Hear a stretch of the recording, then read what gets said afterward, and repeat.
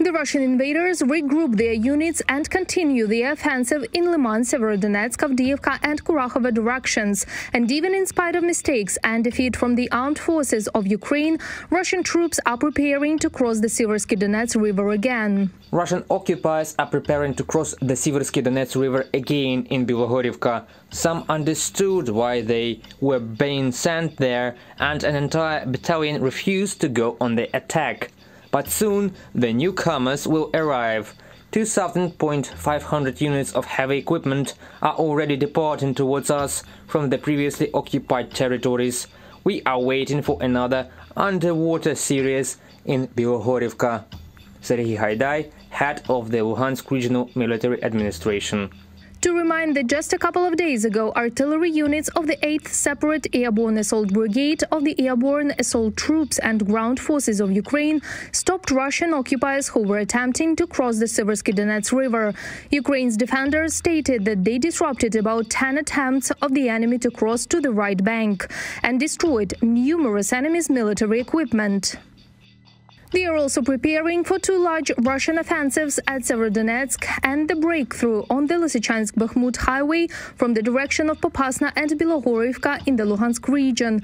The Russian occupiers are massively deporting Ukrainians from Popasna to previously occupied territories in order to mobilize and force them to fight against Ukraine. 3 people were killed as a result of enemy shelling in the Donetsk region. Another 4 were wounded.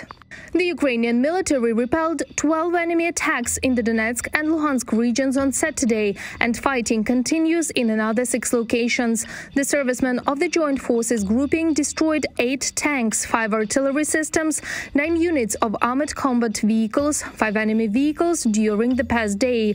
The night before, the 201st Russian fighter jet was shot down by anti-aircraft missile forces of the Ukrainian Air Force. The 201st aircraft of the occupiers was shot down. It happened in enemy territory around 6 p.m. Also, the air defense forces destroyed several operational tactical unmanned aerial vehicles.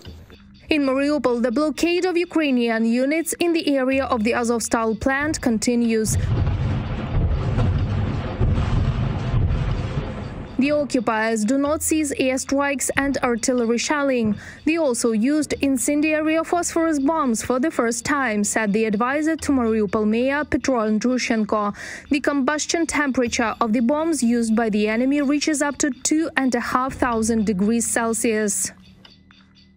The Russian troops shelled again the Sumy region with mortars the night before. About 6 shells were launched.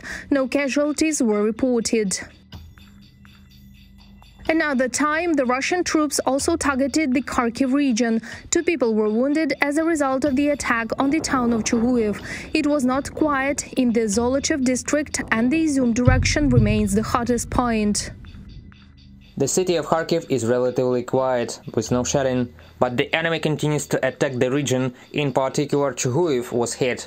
2 people were wounded, including a 15-year-old child. Oleg Senegubov, head of the Kharkiv Regional Military Administration.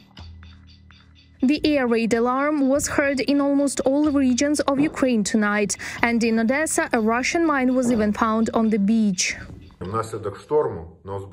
As a result of the storm, an enemy sea mine was washed up on the coast of Odessa. Unable to deactivate it any other way, our sappers decided to detonate the mine on the site. Reported by Marina Stepanenko, Mariana Krechet, UATV News.